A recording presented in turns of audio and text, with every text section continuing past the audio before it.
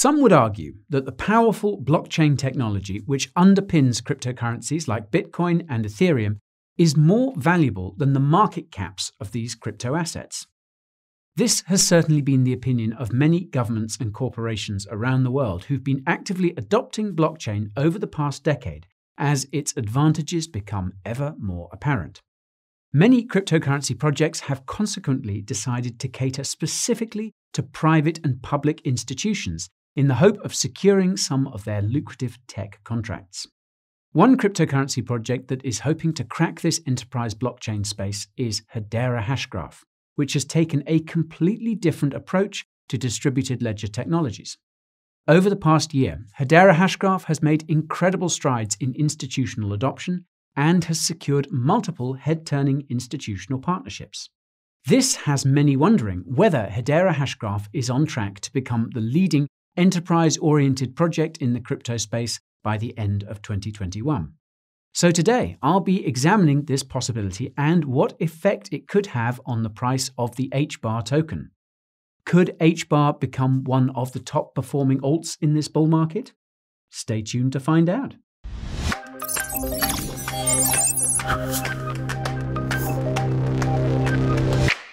Now, I've heard that there have been rumors going around in the comments section that I am a financial advisor. The fact of the matter is that I am not a financial advisor, and nothing in this video should be considered financial or investment advice. If you want to help me kill this rumor, please take a second to scroll down and comment, "Guy is not a financial advisor." Let's see how many comments we can get down there, and let's put a stop to this fake news. Now, if you're new to the channel, you're probably wondering what exactly is going on, so allow me to explain. I am Guy, the crypto guy, and here at the Coin Bureau, I bring you the highest quality crypto news and crypto reviews that you'll find on the tube. Don't believe me? Well then, I guess you'll just have to subscribe to the channel and ping that notification bell and find out for yourself. Watching this video is a good start, and I've even left some timestamps on the video timeline right here, and you can use them to jump around to the topics that tease you the most. And speaking of teasing, that's quite enough foreplay for today. It's time to hash out Hedera Hashgraph. The story of Hedera Hashgraph begins with Swirlds, a Texas software company founded by computer scientists and former airmen Mance Harmon and Dr. Leemon Baird in 2015. Baird is the mastermind behind Hashgraph, a novel consensus mechanism for distributed ledgers from which Hedera takes its surname. I'll elaborate on Hashgraph in a moment. The Hedera consensus white paper was released in May 2016 after months of testing, and Swirlds went on to raise millions of dollars in funding in 2017 for what would eventually become Hedera Hashgraph. Now, although Hedera Hashgraph is a limited liability company registered in Delaware under the name Hashgraph Consortium LLC, Hedera is technically a governing body consisting of 16 corporations, including Google, IBM, LG, and Boeing. This conglomerate, called the Hedera Governing Council, includes Swirlds, which holds the patent to the Hashgraph consensus mechanism and licensed it out to Hashgraph Consortium LLC when it was incorporated at the end of 2017. Hedera's council members run the core network nodes of Hedera Hashgraph and are the only ones able to vote on any changes or upgrades to the network. That said, anyone can table a Hedera Improvement Proposal, or HIP, for Hedera's council members to review. I imagine that these are also reviewed by Leemon Baird, who serves as Hedera Hashgraph's chief scientist, and possibly even Mance Harmon, who currently holds the CEO seat. In case the patent stuff didn't make it obvious, Hedera's core technology is not open source. Instead, it is open review, which means that, quote, "The code is available only for reviewing, compiling, and testing, but not for any other use." This is to protect against any possible forks of Hedera Hashgraph, as is repeatedly stated on Hedera's website, in their documentation, and in their blog posts. These concerns around forking are a bit strange when you consider how Hedera Hashgraph actually works. In contrast to cryptocurrencies like Bitcoin and Ethereum, Hedera Hashgraph does not use blockchain technology. Instead, it uses another distributed ledger technology called a DAG, which is short for Directed Acyclic Graph. Now, without getting too technical, a DAG allows all network nodes to freely share information with one another as they please, and timestamps all these messages to keep them in order.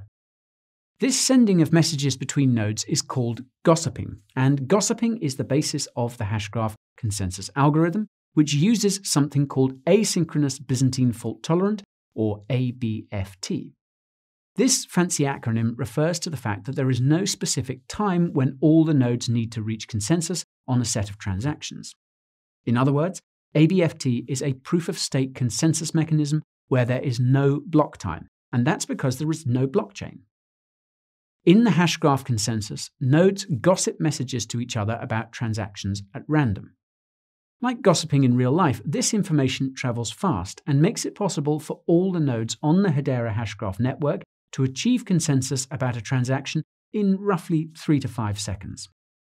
I've obviously watered down Hedera's consensus quite a bit, and you can learn more about it by watching Hedera's own video on their consensus mechanism, which I'll leave a link to in the description. Now, with this unique architecture, Hedera Hashgraph is reportedly able to process around 10,000 transactions per second. I should also probably mention that Hedera is smart contract compatible, and even though its base code is closed source, anyone can create a smart contract on the Hedera Hashgraph network. There is just one small problem, and that's that Hedera's claims about the efficiency of its network do not appear to be entirely accurate. 2 weeks before Hedera Hashgraph opened its doors to the public in mid-September 2019, Chief Investment Officer at Arcane Assets Eric Wall published a lengthy Medium post about Hedera Hashgraph, and it was the sort of smackdown you normally see on pay-per-view TV. The ultra TLDR is that Hedera Hashgraph's claims about 10,000 transactions per second are limited to wallet-to-wallet transactions on the network. This was, and still is, noted in the first disclaimer under Hedera's efficiency infographic on the homepage of their website. According to Hedera's own documentation, the TPS for all other transactions is 10. That's it. 10 TPS. To be fair, the screenshot of this documentation in Wall's Medium post is over a year old, and though I haven't been able to find the updated TPS for other transactions, I reckon it's gone up since then. However, Wall also notes in his Medium post that a 10K TPS is impossible for smart contracts on Hedera Hashgraph because Hedera leverages the Ethereum virtual machine, and the EVM itself can only take in a maximum of 300 transactions per second due to how it interacts with computer hardware. In response to Wall's Medium post, Hedera Hashgraph's technical lead Paul Madsen fired back with his own article titled, quote, "Counterfud." The TLDR on that one is basically, no, you're wrong. Now, I would take more time to unpack Madsen's reply were it not for the fact that Wall struck back with another Medium article titled, quote, Counterfud, where he eats through just about every counter-argument Madsen served up. In all seriousness, though, if you have the time, I do recommend reading through all 3 articles and making your own decision as to who is right. I'll leave links to those in the description if you're up for it. If you're already convinced that Hedera has been stretching the truth with its TPS claims, you might be wondering if there's some solace to be found in the tokenomics of Hedera Hashgraph's native cryptocurrency, HBAR. There really isn't. Allow me to explain. HBAR has a maximum supply of 50 billion, and I'll just pretend I didn't see the documentation that suggests Swirlds could increase that limit whenever it feels like it. Hedera Hashgraph sold 17% of HBAR's total supply in a series of simple agreement for future token sales to accredited investors around the world. Now, in case you didn't know, accredited investor is code for rich people. There were apparently 3 SAFT sales which took place in 2018, which saw the HBAR token sold for anywhere between 1/10 of a cent to 12 cents apiece. So, congrats to the early investors on that one. Although there are not many details about the earlier SAFT sales, the final round of SAFT sales is detailed in a Hedera blog post from August 2018. The blog post reveals that no more than about 800 investors participated in the final round of SAFT sales. Now, while I was not able to find any information about how many investors participated in the earlier HBAR SAFT sales, I suspect there were not very many. This is because Hedera Hashgraph revealed in December 2019 that the poor price action of the HBAR token was due to SAFT investors constantly dumping their HBAR tokens on the market. Hedera's solution to this was to give even more HBAR tokens to SAFT investors who agreed to delay receiving the tokens they'd been allocated. An update about this, quote, SAFT exchange offer from October 2020 seems to note that over 1.4 billion bonus HBAR tokens would be distributed to SAFT investors in Q4 of 2020. This suggests two very troubling things. Firstly, it suggests that a substantial portion of SAFT investors took Hedera Hashgraph up on the offer, meaning that they did not see any value in the project. Secondly, this offer also works out to a release of nearly 3% of HBAR's total supply in just a few months. To make things worse, that same blog post notes that Hedera's governing council had voted unanimously that the tokens allocated to Hedera's founders should not be subject to a lockup because, quote, the board ultimately determined that a formal lockup would not provide any benefit that could not be equally achieved through public notice and ongoing transparency. And this is just the tip of the iceberg. Hedera Hashgraph's economic incentives are quite frankly some of the worst I've ever seen. Hedera Hashgraph knows this too. They actually hired an economic consulting firm in 2019 to improve their network incentives. Here are a few pain points I'm sure that consulting firm has already identified. Even though Hedera Hashgraph is a proof-of-stake cryptocurrency, it does not have any slashing. For those unfamiliar, slashing is when a validator node loses some of its staked crypto because it engaged in malicious behavior, such as attempting to manipulate transactions.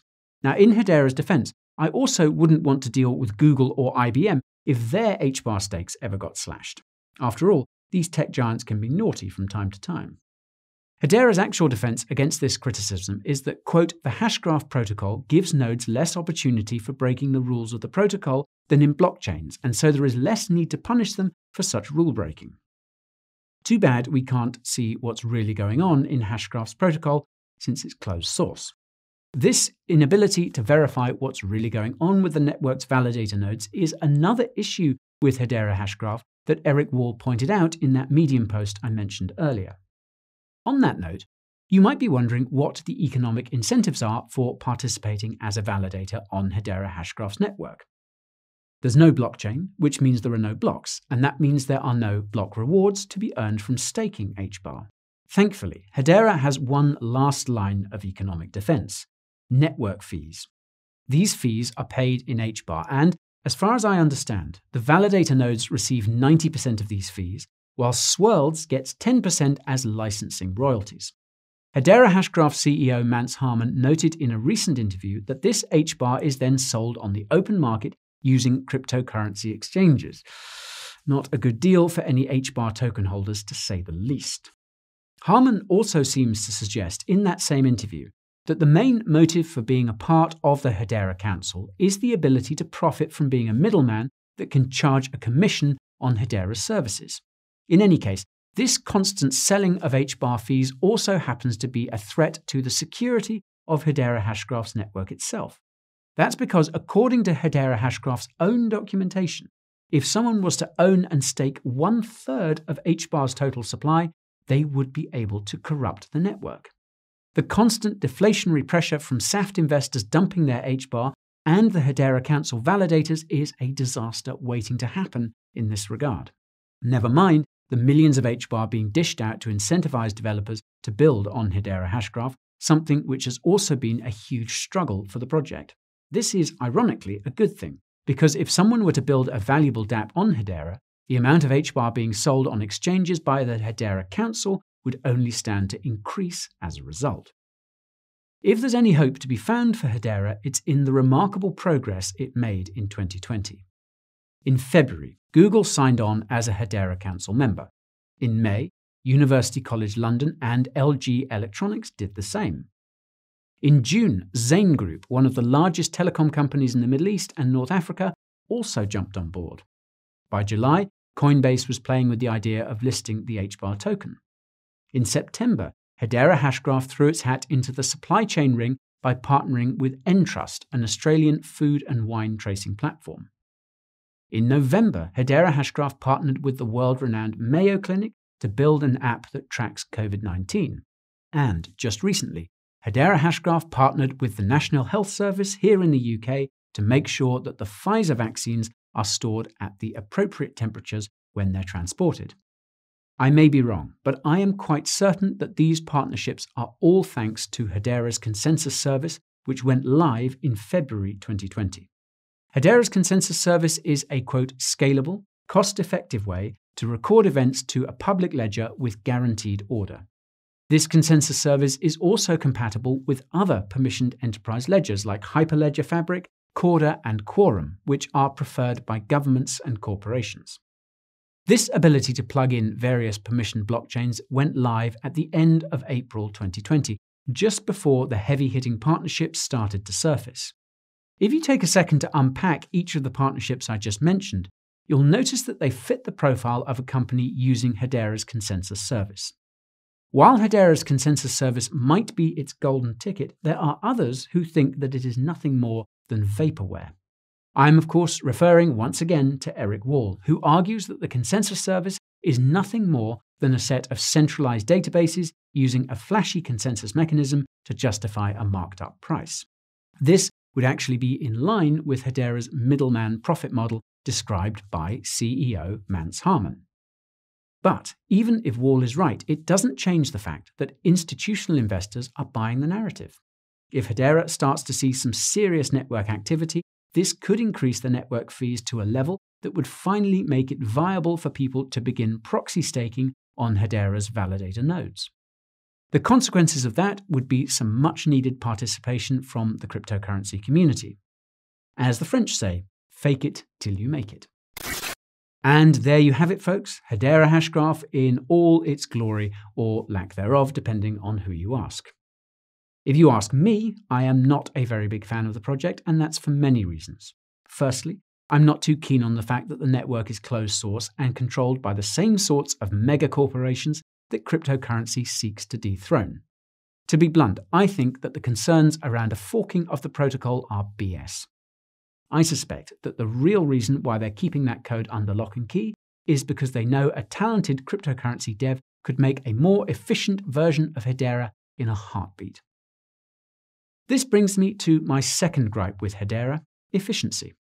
Hedera's claims about their transactions per second do not seem to stand up to scrutiny, and I find it distasteful that the team seems to have danced around that criticism instead of accepting it and improving their network. Believe it or not, I only just scratched the surface of all the concerning stuff I found when it comes to Hedera and the HBAR token. I didn't review the fact that the Hedera Council is able to remove any smart contracts it wants from Hedera's network, or the incredibly low supply of HBAR that's currently in circulation. What's more is when I went poking around Hedera's various block explorers, I saw billions of tokens being moved from wallets belonging to Hedera and its team members.